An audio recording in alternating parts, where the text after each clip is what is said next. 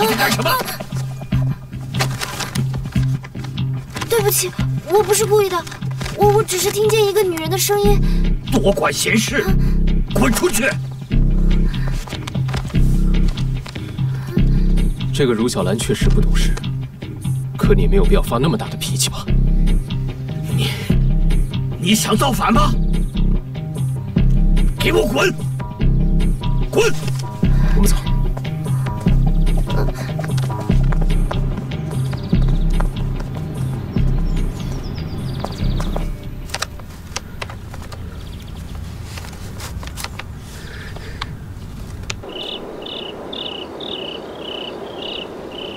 每次提到母亲，父亲都要发脾气。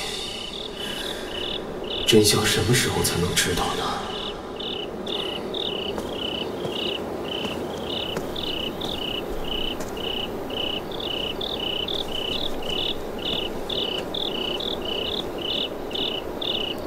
对不起啊，因为我让你和你父亲的关系越来越糟了。不关你的事，本来就差的不能再差了。为什么？是谈得不够顺利吗？我就没想过他会告诉我。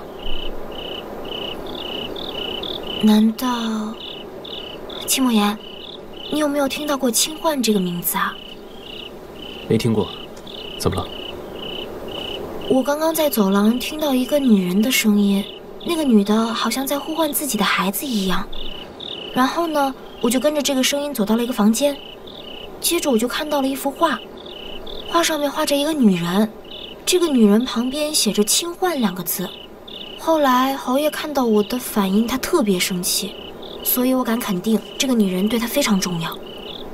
你的意思是，清焕就是我的母亲吗？嗯，我会查清楚的。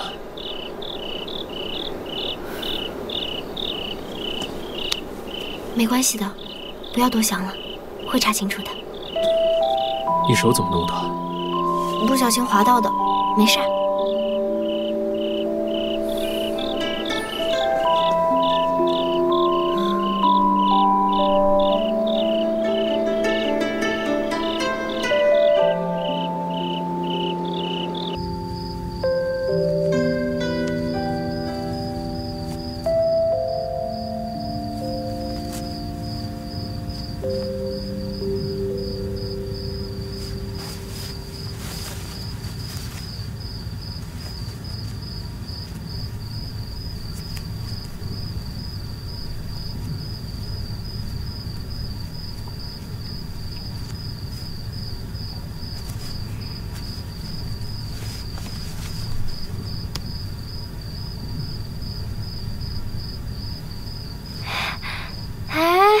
你不是说在你的世界，2个互相喜欢的人都会有这个吗？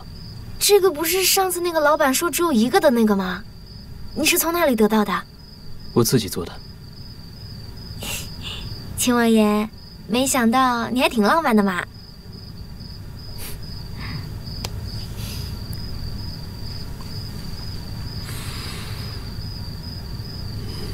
难道他现在打算？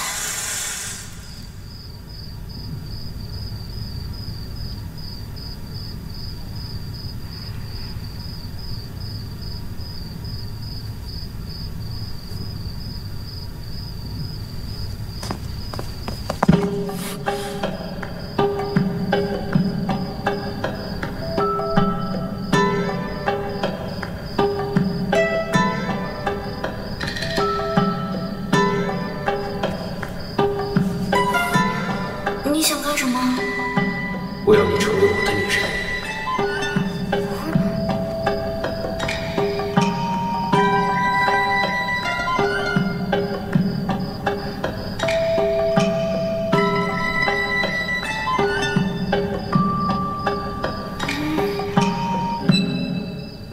不行不行，我还没准备好呢。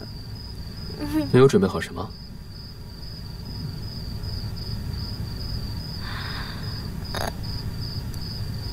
你刚刚不是准备要……你有没有发现，你的眼睛偶尔会发出绿色的光芒？所以你刚刚是在看我的眼睛吗？不然你以为我在做什么？哎呀，如小兰呐，你又想到哪里去了？他应该没有发现吧？哎，你先回去吧。你这个傻瓜，总是喜欢把心里想的都写在脸上。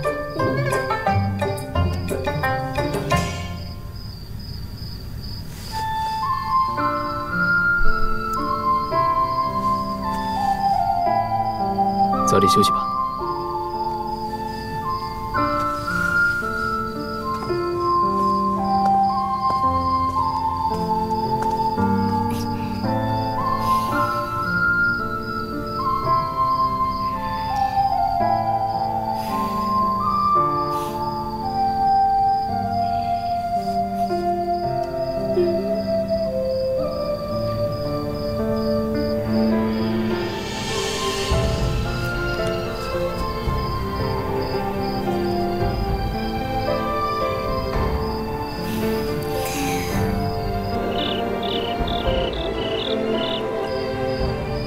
我一直不想让莫言知道太多的过去，现在看来已经瞒不住了。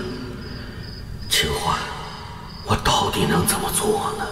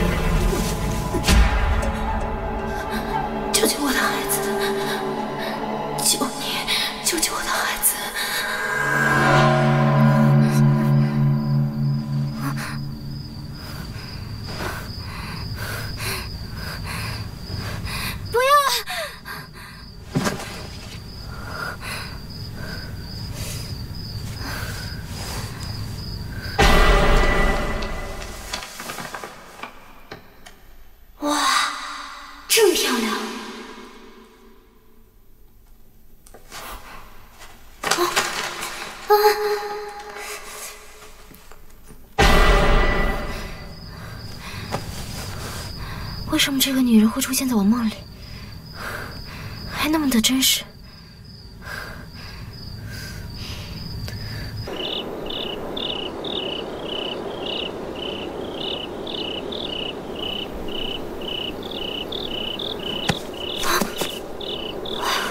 是你啊！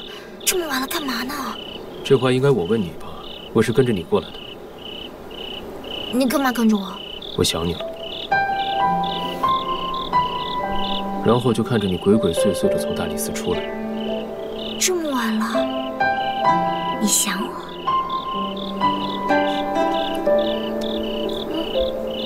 你的脸怎么了？晚上出来冻着了？没有啊。没有就好，别让我担心了。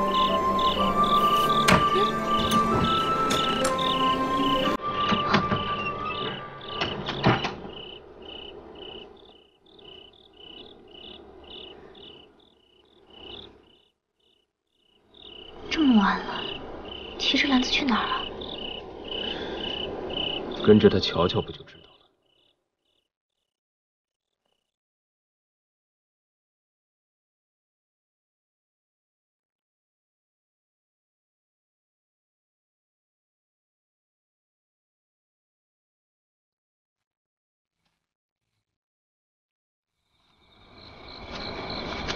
这个侯爷这么晚了来这干嘛？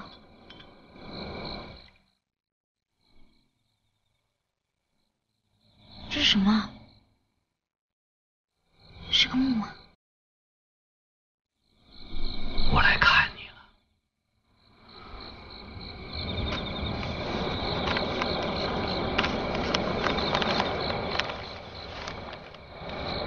这是我娘的墓，她就葬在这儿，她为什么么从来没有告诉我这些？你先别急，我们先回去，先搞清楚什么状况再说。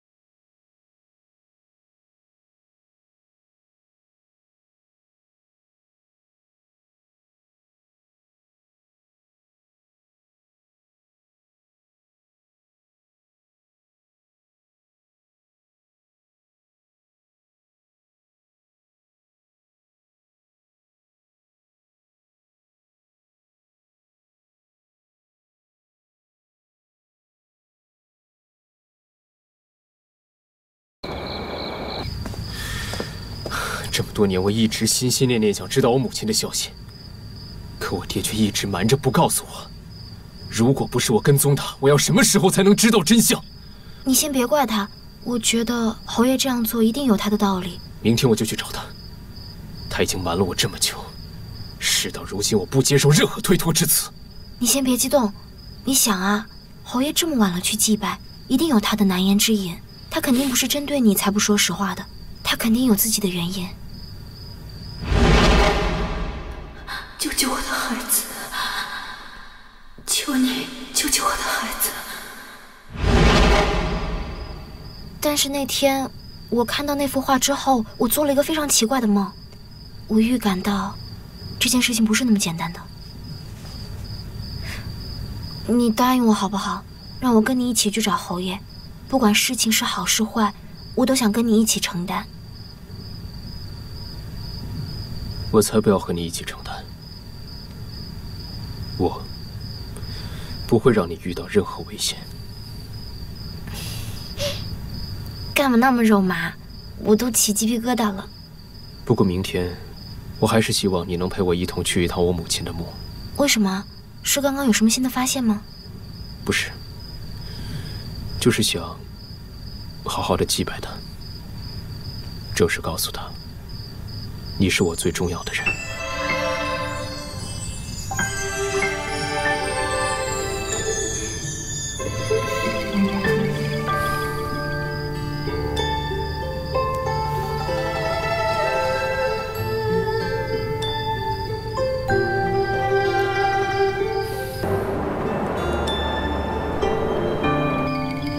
启禀娘娘，奴婢亲眼看见亲侯爷在半夜只身前往祭拜，手里拿着皇后的画像。哼，他还真够痴情，都这么多年了。你确定那是亲宦的墓吗？奴婢知道娘娘心中顾忌，所以已经命人把坟头撬开。不过诡异的是，棺材里面只有衣物，却没有白骨。这个亲宦命大，果然没死。娘娘息怒，奴婢一定尽快把废后的下落查找出来。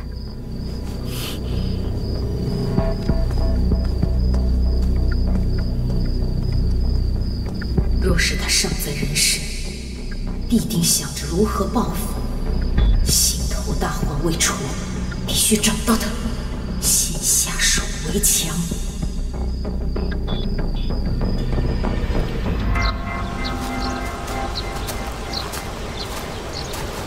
喂，等等我！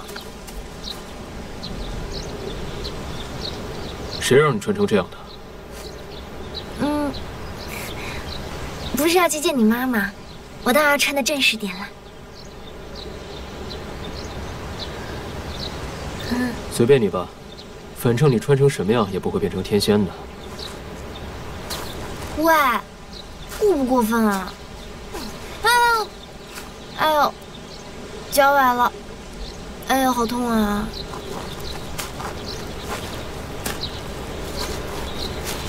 拿着。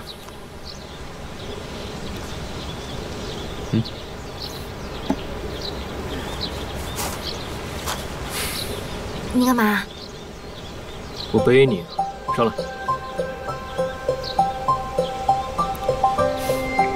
你还要让我等多久啊？哦，其实我刚刚是骗你的。我知道。啊，那我还是下来吧。没事儿，就让我来背你吧。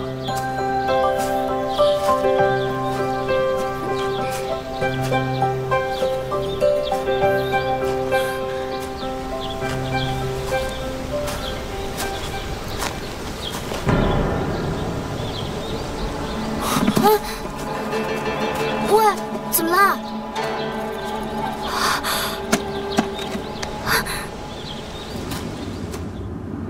棺木里根本没有人，说不定你母亲还活着呢。到底是谁干的呢？那个人只不过是撬开了棺木，但是没有取出棺材里面的衣物和其他东西。从他撬开棺木的手法来看，应该不是个盗墓贼。我认为，他的目的就是确认棺材里的人到底是谁。无论如何，都得等我爹出来再说。走。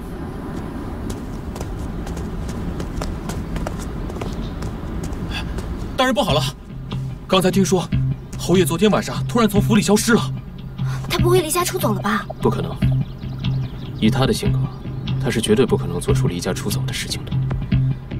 只有一个原因，就是我们昨晚离开之后，他还遇上了其他什么人。那他不会是得罪什么人了吧？他不会与人结怨，此事必有蹊跷。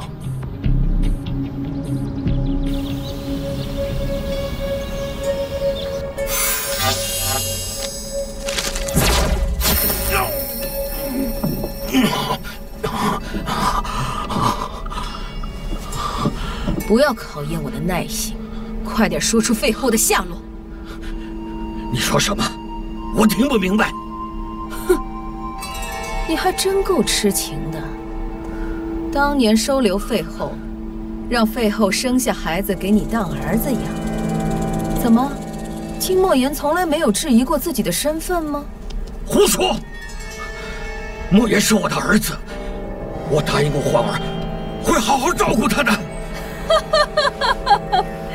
收留了一个没有血缘的孩子，还把他当宝贝养，你可真够窝囊的。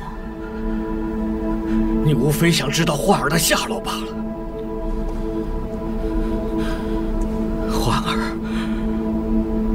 焕儿他死了，你不要再去打扰他了。又一个撒谎精！你跟清焕果然是青梅竹马，两个人都一个样。你不要冤枉焕儿，我警告你，少污蔑焕儿。我说的句句都是实话。当年清焕口口声声说对皇上没有兴趣，最后还不是勾搭起来了？我最讨厌不说实话的人，那会让我变得很残忍。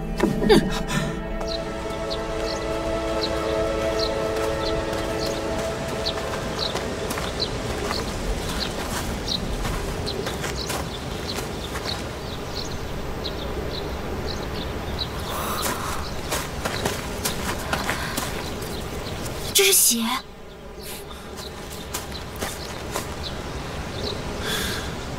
这就是我爹出事的地方。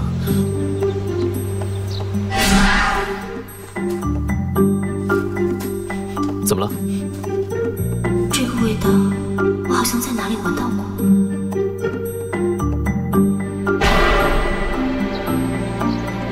沉香。如姑娘指的是沉香吗？沉香？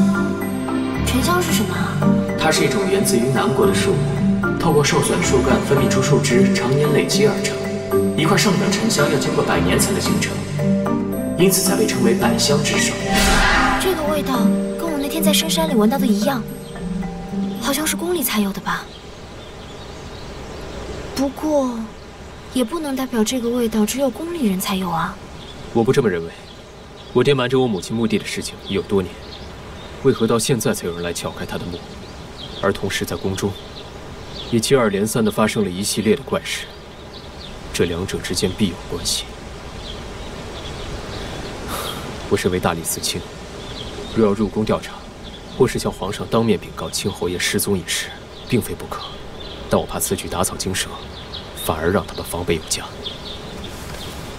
你这是要入宫是吗？这个简单，看我的啦！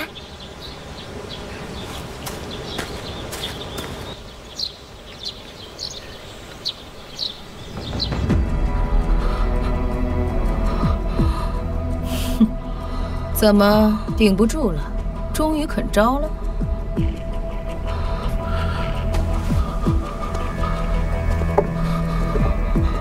你给我离花儿远点儿，陈华，陈华，你不要再给我提这个贱人的名字！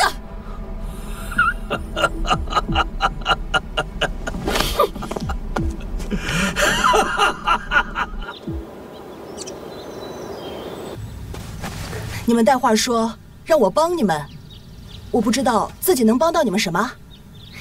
也没什么，你已经帮了大忙啦。真的吗？嗯。我不知道能帮到你们什么，但是只要小兰你开口，赴汤蹈火，我都在所不辞。小王爷，宫中近日可有听到什么传闻，或者是什么奇怪的事？最近宫中并没有什么大事，而且我都把心放在修整木偶上面。木偶？什么木偶啊？小兰，你过来，这个送给你。我之前早就做好了，但是看来看去，我还是不满意，所以这2天我都用来打磨和加工。这个木偶怎么跟我这么像啊？刻的就是你呀！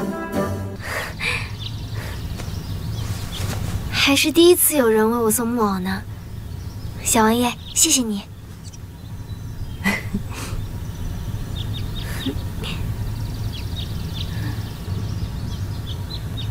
儿臣参见母妃。皇儿怎么今日得空来看为娘？母妃，您的绣。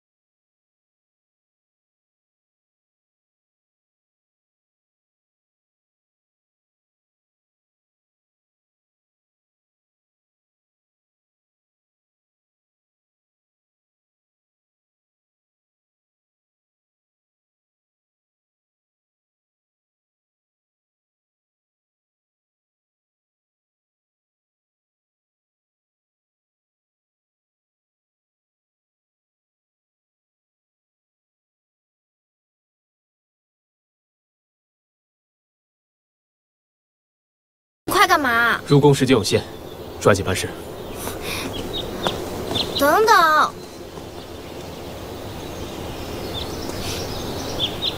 这里的气味混杂，好像还有一些血腥味。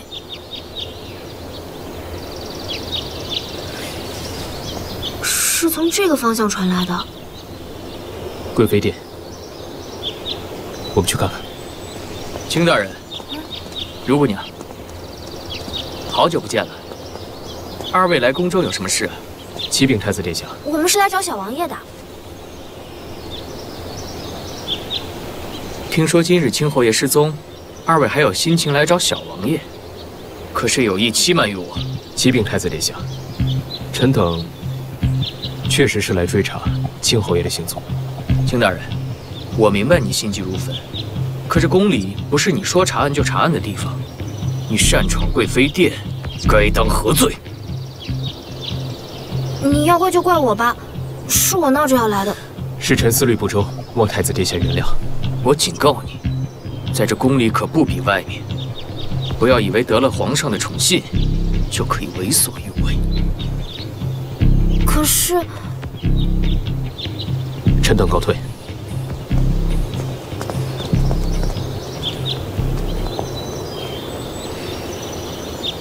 莫非肯定有问题？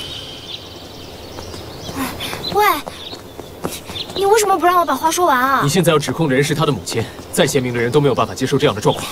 不行，我真的闻到了血的气味，我敢确定贵妃殿里一定有不可告人的秘密。光是闻到气味，还是没有办法让犯人束手就擒。我们现在要做的是找到更多证据，才能顺利救人。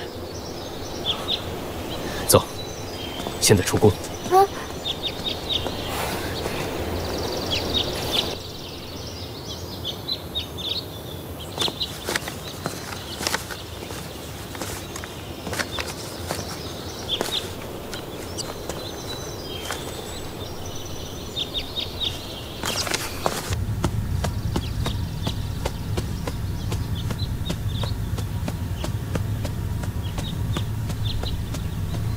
你已经连续看了2天的奏折了，再这样下去，你身体会吃不消的。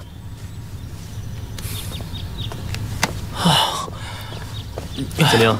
有什么新的线索？大人，我跑遍了整座山啊，看这个罪犯犯案的手段相当的缜密，根本就没有看到任何线索。看样子，我们有必要进一趟宫里了。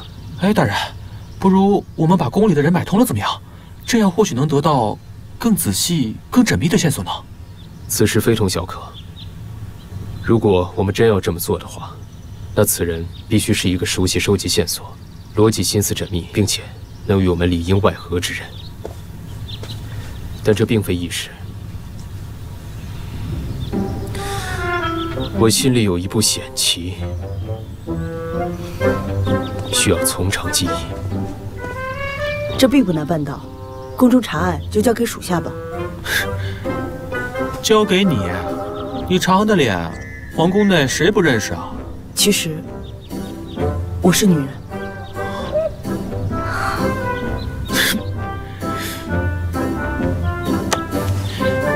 你是女人？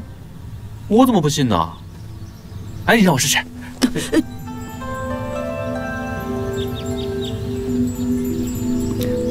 大人。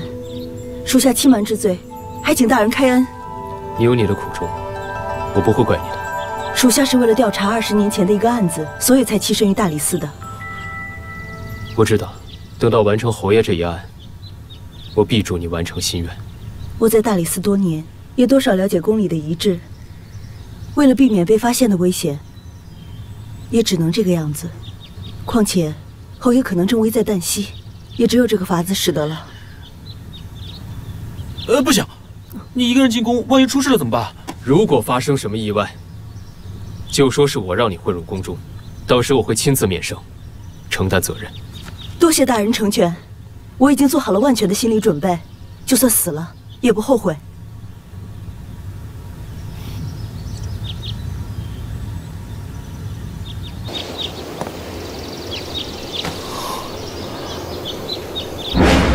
这不是我一直在找的绝版春宫图鉴吗？你看看，这温柔的色泽，细腻的笔触，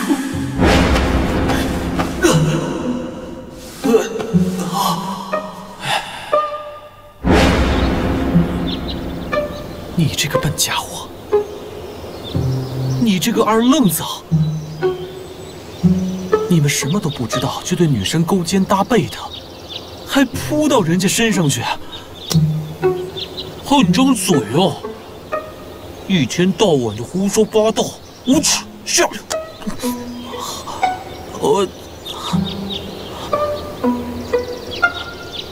不行，我得亲自给他道歉去。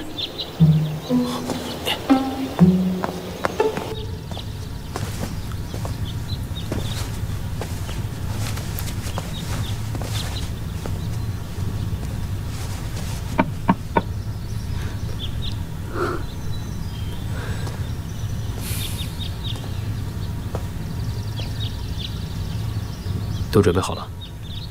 是的，大人。过几日，玄玉会接应你入宫。你这次入宫的唯一任务就是找出侯爷在宫中被关的位置。待几日便是宫中的中秋盛宴，我们会一同入宫，伺机救出侯爷。属下明白。你这么做，有可能会让你丧命。我知道。那为什么还要这么做？属下这么做，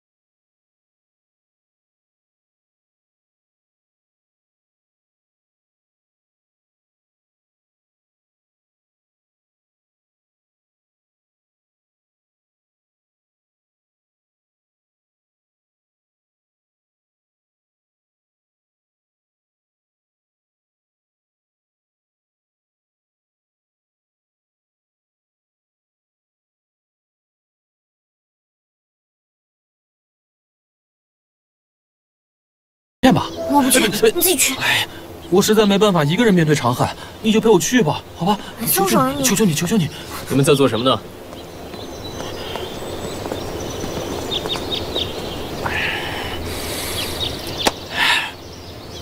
长汉，我玄玉在这个地方郑重的给你道歉，对我之前给你说的那些话，做的那些事情，对不起。算了，过去的事情就不要再提了。过去了，这怎么可能过得去啊？我一想到我对你说的那些、做的那些，哎呀，过不去的了。玄玉，你做了什么呀？我曾经自以为好心的想要跟他分享一下那个春。没事的，大人。只不过玄玉曾经跟属下分享过一些他所画的春天的景色罢了。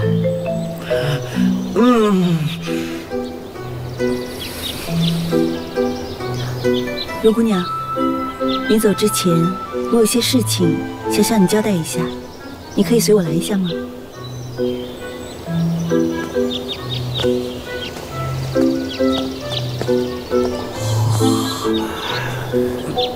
你做了什么？我给他看春宫图啊。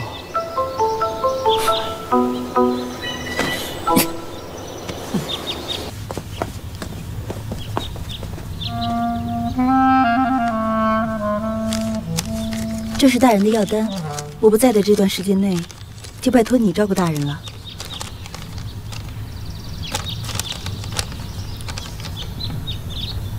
知道了。刚才你在门口都听到了吧？听到什么？其实，你心里想的没错，我是喜欢大人，并且已经喜欢了整整5年了。长汉，其实这件事情你没必要告诉我的。但是我刚刚在心里把这段感情做了个了结。虽然我曾也有不甘心，但是每当看到大人开心的样子，我都很庆幸。还好那个人是你，也许这个世界上也只有你可以带给大人幸福吧。长恨，从今天起我不叫长恨了，我也不再是大理寺的人，你就唤我小婉吧，那是我父亲替我起的乳名。小婉，替我好好照顾好大人。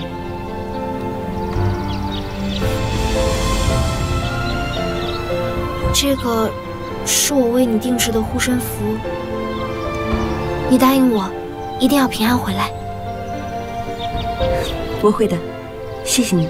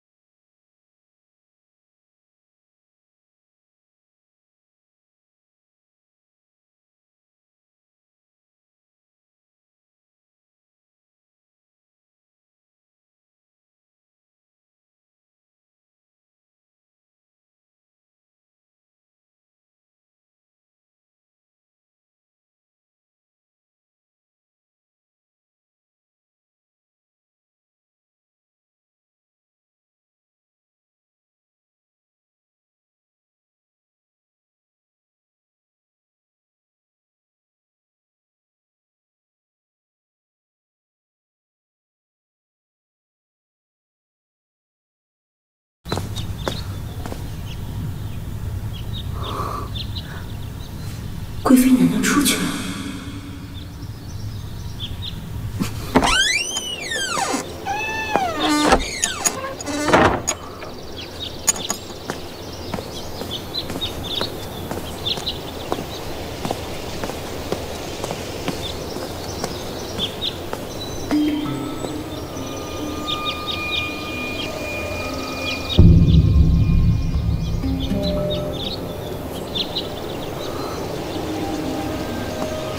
你在这里干什么？我是来收拾东西的。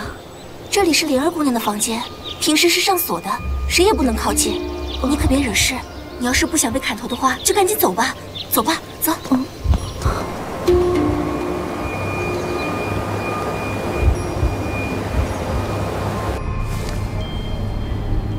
秦侯爷那儿查出什么了吗？哼，这人倔强的很，都已经只剩下半条命了，还什么都不肯说。干脆直接放弃这颗棋子，擒住蛊王便是。这清墨言可是皇上的心腹，不能贸然行事。万一让皇上怀疑到本宫，到时候你也别想脱身。哼，你有什么计划？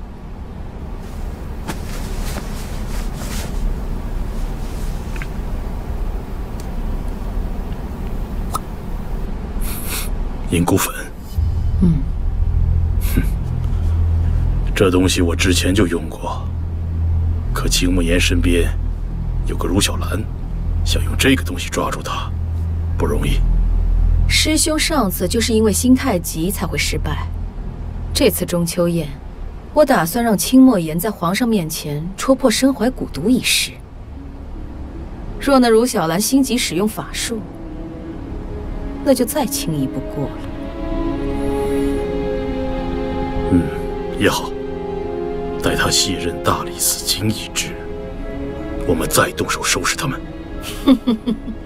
那是当然。身怀蛊王又与妖女勾结，皇上岂能容忍？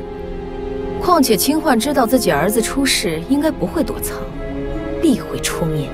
到时候我们一举拿下。你拿你要的蛊王，而我消除我的心头大患。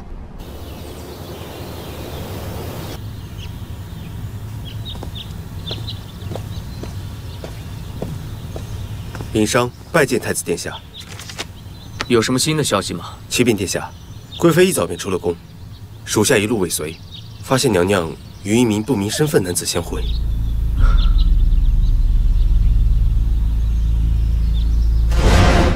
母妃，您的袖子是怎么回事？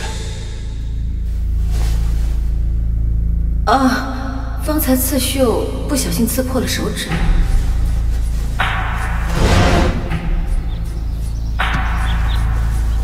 清墨言那边有什么消息吗？大理寺卿封锁了侯爷失踪的消息，属下没发现其他动作。这个清墨言不可能什么都不做，他肯定在谋划什么。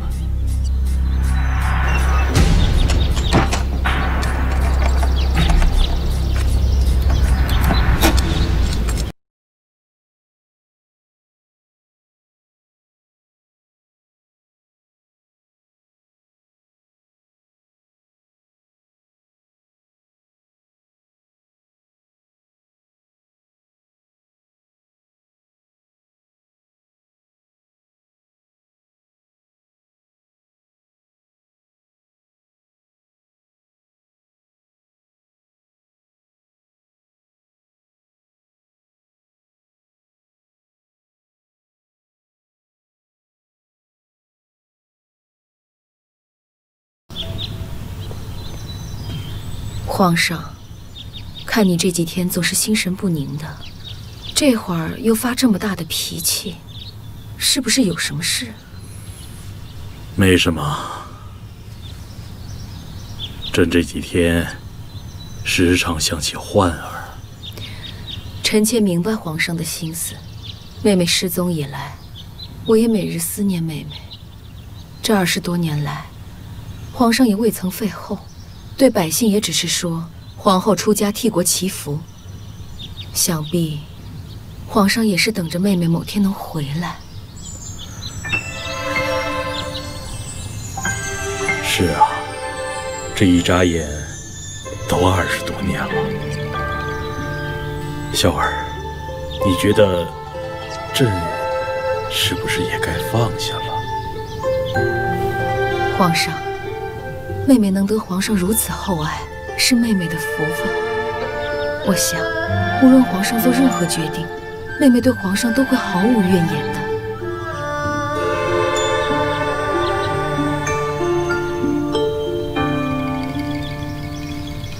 孝儿，这些年来，你从不争宠，毫无怨言地陪在朕的身边，也是委屈你了。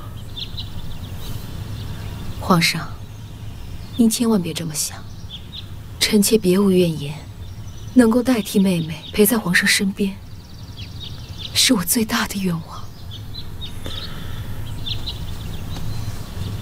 孝儿，你为朕所做的一切，朕都看在眼里了。臣妾只是尽臣妾的本分，愿为皇上分担解忧。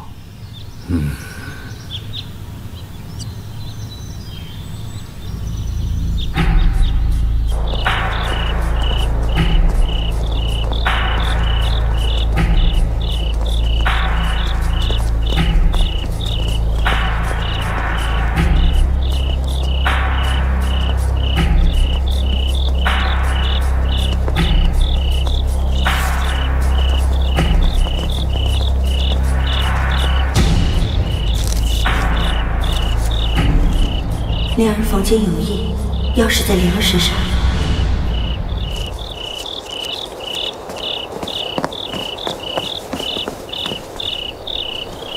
钥匙在莲儿房里。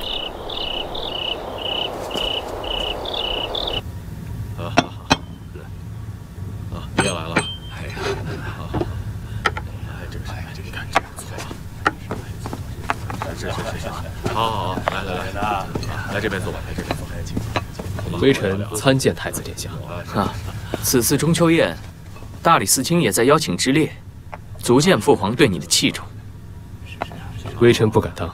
关于卿侯爷，后来可有打听到什么消息？许久不见啊！多谢太子殿下关心，目前还没有家父的消息，但微臣相信，很快就可以找到。好，走。以后有需要本王帮忙的地方，尽管开口。谢太子殿下。太子殿下，您先入座。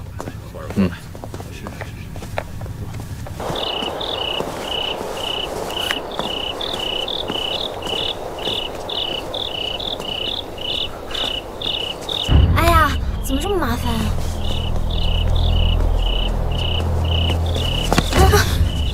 不好意思啊。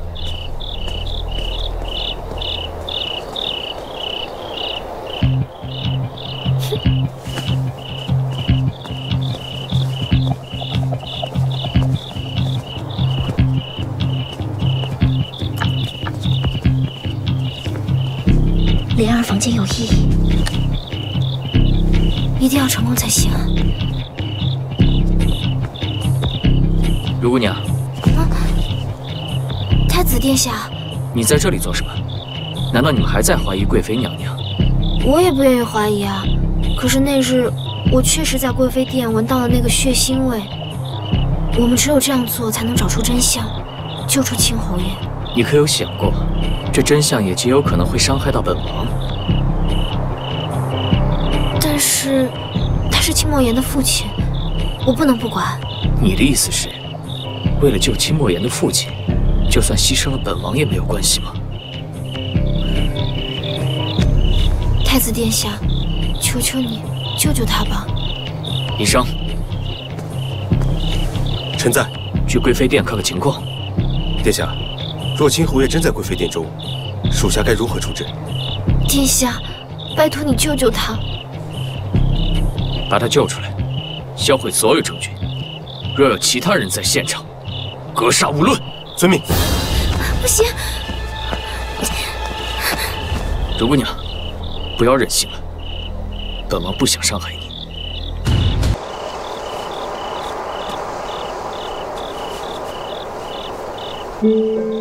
这法簪是本王打算送给你的，可是一直没有等到合适的机会。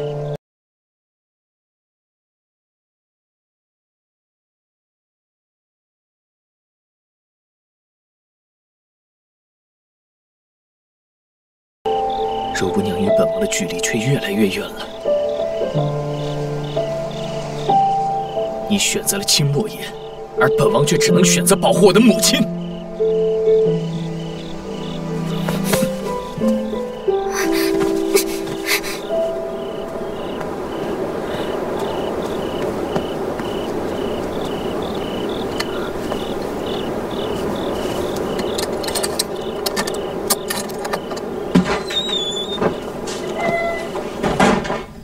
朕先同各位爱卿共饮此杯，谢谢皇上。今晚大家一定要吃好喝好。莲儿，快给大理寺卿斟一杯酒。是娘娘。谢贵妃娘娘。啊，来，这酒不错啊！来，一起喝一杯。好。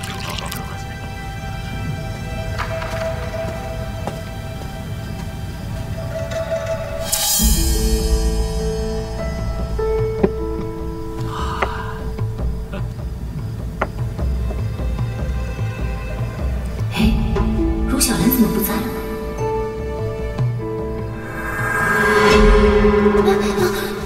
不好意思啊。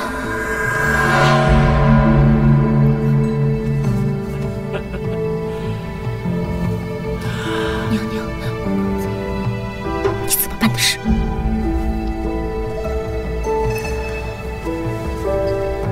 笑儿，有什么事吗？皇上，臣妾不胜酒力，身体感到不适，望皇上见谅。臣妾想回去休息。你本是个不胜酒力之人，不如早点回去休息吧。启禀皇上，近日来，臣接到了一宗奇特的案件，任凭臣怎么想也想不明白。难得还有我们大理寺卿破不了的案子。好，跟朕说说，到底是个什么奇特的案子？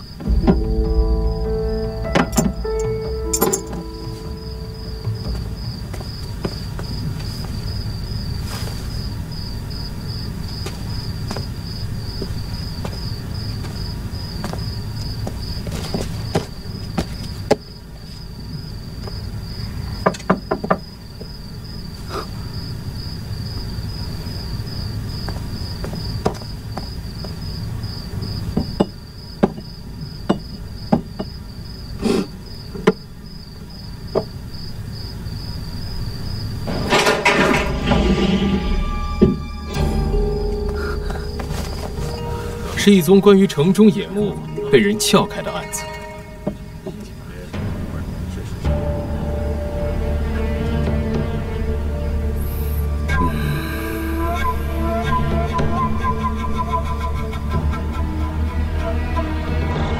放手！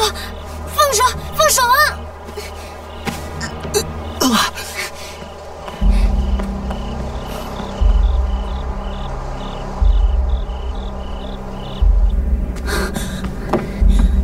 侯爷，侯爷，嘘！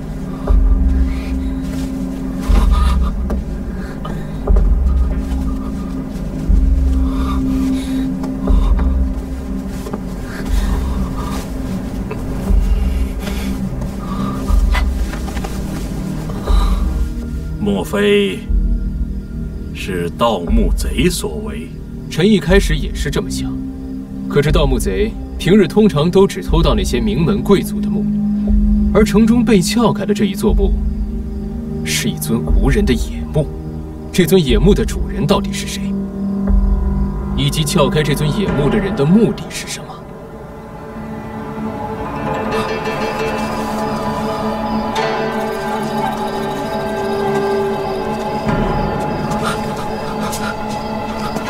你是何人？为何擅闯贵妃殿？哼，小宫女，擅闯贵妃殿的应该是你。贵妃囚禁的人，你都敢私访？滥用私刑，你不怕皇上怪罪吗？好一个伶牙俐齿的丫头！可惜呀，被大理寺卿收买，否则今日也不会死在我的刀下。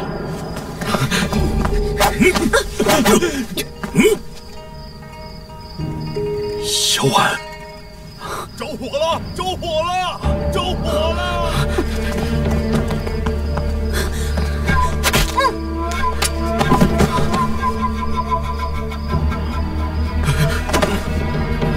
在贵妃手下办事竟如此不利，不要连累太子，请侯爷交给我。这个小宫女就不留活口了，免生事端。住手！贵妃有令，这个宫女我要带走。走。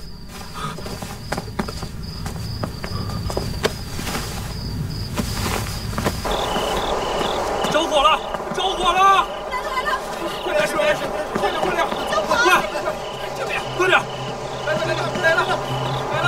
谁？这边！站住！放下他！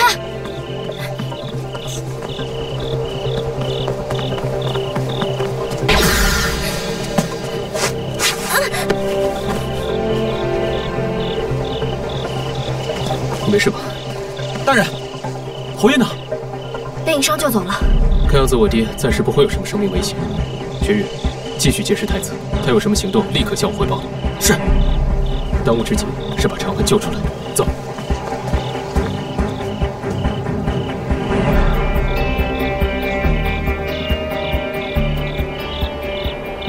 我这里不需要办事不力的废物，连这点小事你都办不好。看来要本宫出面解决一切。娘娘息怒。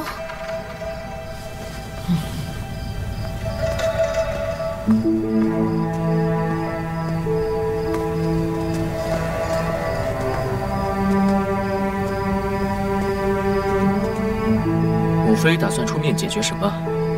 密室已经被烧得灰飞烟灭了，没有任何清后爷待过的痕迹。你还知道什么？我身染蛊毒的原因是毒夫人告诉你的。母妃，请您一五一十地告诉我吧。让你身怀蛊毒，是为娘的不是。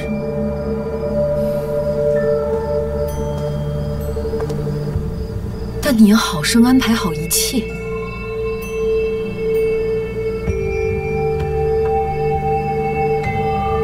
倘若此事败露，你也必定会受牵连。不要因为心软而坏了大局。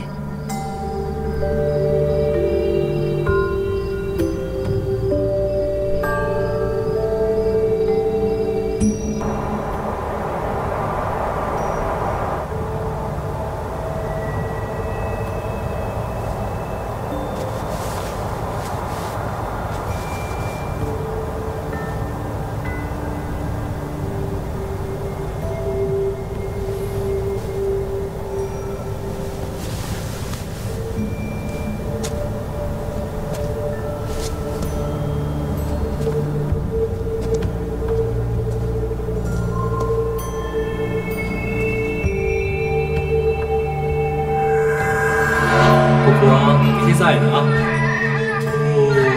婉儿不哭，怎么了婉儿？啊，你得看看啊，慢点儿，怎么了婉儿？怎么了？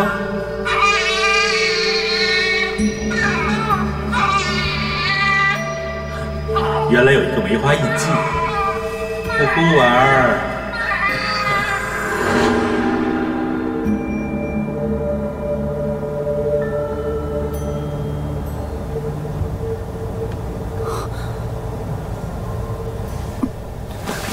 是你？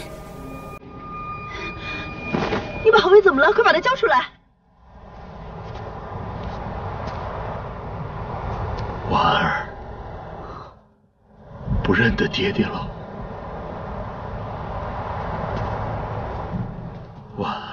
没想到我这辈子还能见到你。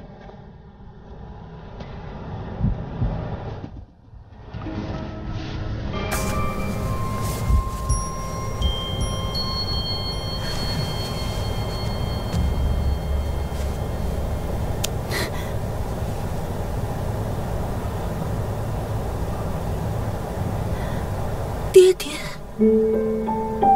婉儿，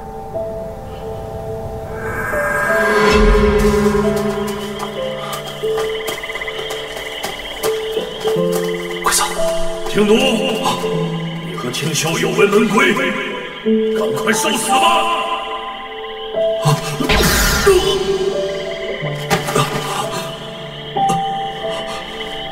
婉儿。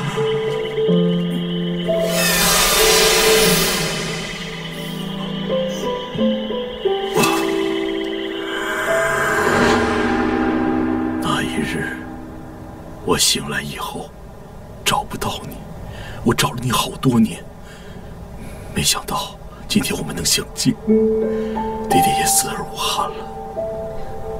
所以，在我们失散了之后，你便投靠了贵妃，为她效命。我当然不是，不过也是因为她，我才能活到现在。可现在，我们能见面。我已经没有什么遗憾了，婉儿，我无意中伤了你，你不会怪我吧？我想你还来不及呢，我怎么会怪你呢？婉儿，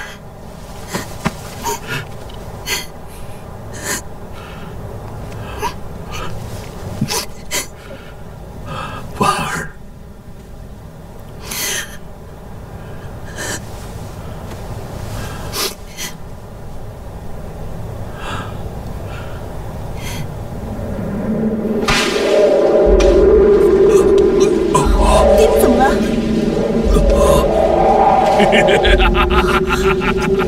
法阵启动了！法阵启动了！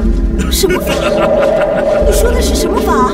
我设了陷阱，只要古王你靠近，就能唤醒他。你在这等着我，等着我，我抓了古王，就可以把你娘唤醒，我们一家人就能团聚了。这里交给我就可以了。那个人会阴阳术，我怎么放心让你一个人去找他？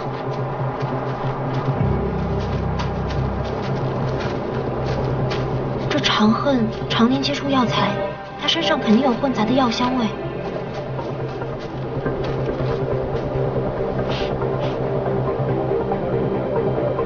这里还有藿香的味道，长恨肯定就在这附近。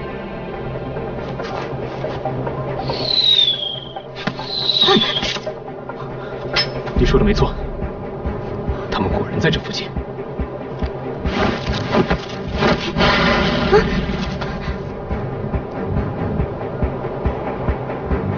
这什么情况？天地父母命令，金木水火土，风风火火，神形俱散，魂飞魄散。走。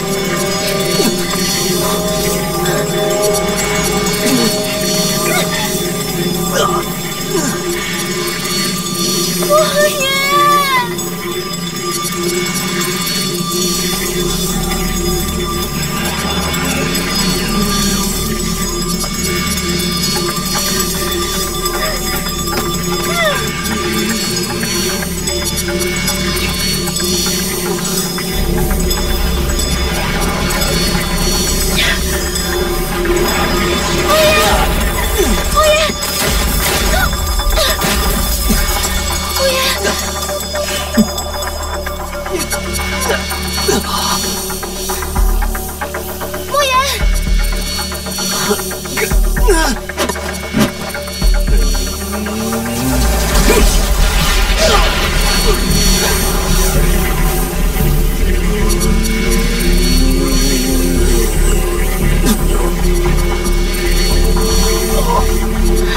莫言，你不要听这个，他在引你体内的蛊出来啊！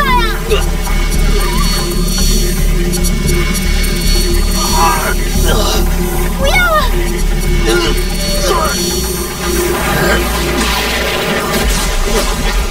不要啊！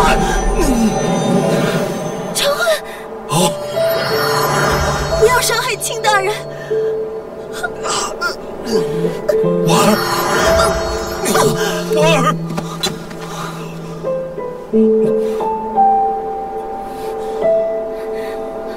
莫言，你挺住，我来救你。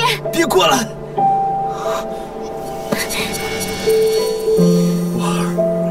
婉儿，你怎么这么傻？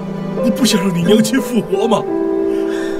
你以为你练成了尸骨，娘亲就一定会回来吗？我只是想再见她一面。婉儿，婉儿，不，婉儿，我们才刚刚相认，别丢下我，别丢下我好吗？婉儿，婉儿。婉儿，别过来！别过来！看来要变成猫才有作用。天帝，听我命令，五色石封印解除。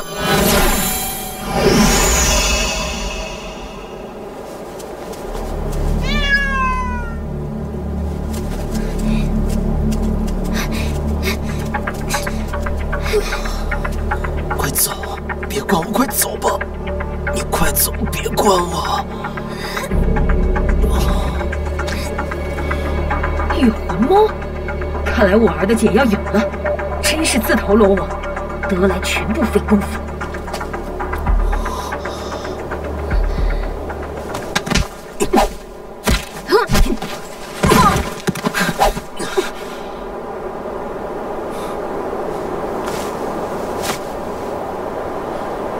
贵妃娘娘，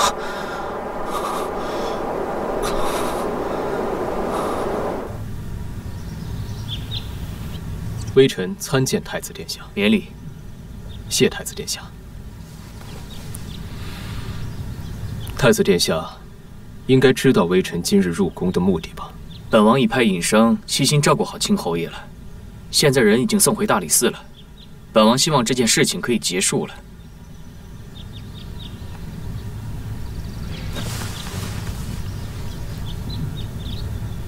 你可以放了我母妃吗？太子殿下这么说，是想以清侯爷为筹码，息事宁人吧？但微臣身为大理寺卿，心里自有定夺。